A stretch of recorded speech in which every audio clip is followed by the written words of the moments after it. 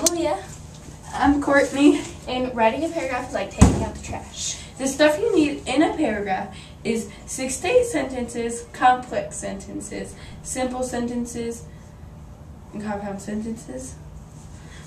The topic sentence of a paragraph is like the lid of the garbage.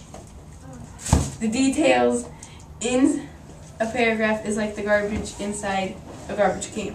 And the concluding sentence is when you wrap the garbage up and you take it outside.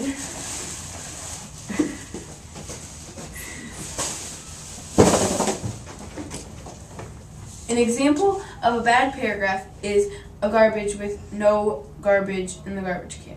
Which would be like a paragraph without details. And a bad concluding sentence is a garbage with no sack in it.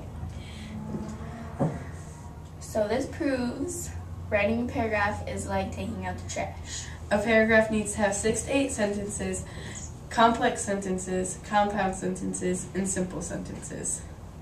I'm Aaliyah. I'm Courtney. Thank you for watching.